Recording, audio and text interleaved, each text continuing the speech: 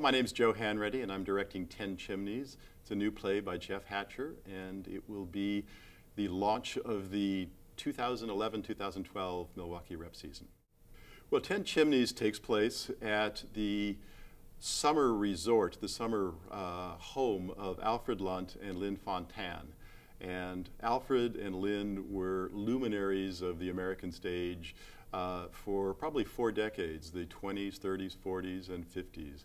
And Alfred was originally from Wisconsin, and he bought this summer home so that in the off-season from the Broadway stage, he and Lynn could rest and they could have some of their friends come and visit them. And their friends included Noël Coward and Laurence, Olivier, and Helen Hayes, and they would have this little theatrical retreat because they never really wanted to rest. They always wanted to be working on plays. This play is about Alfred and Lynn Fontanne rehearsing a production of The Seagull, that they're, Chekhov's The Seagull, that they're going to perform in New York.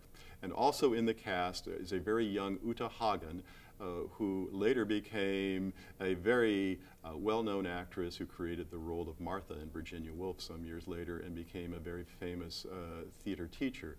And also Sidney Greenstreet, who people would probably know more from films like The Maltese Falcon. And they were there to rehearse The Seagull for the summer.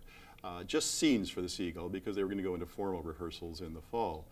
And Jeffrey has sort of tied in much of the background and character relationships of The Seagull into the story of Alfred and Lynn and Sidney and Uta rehearsing The Seagull. Chekhov's The Seagull has a whole variety of romances. People are in love with people who aren't in love with them.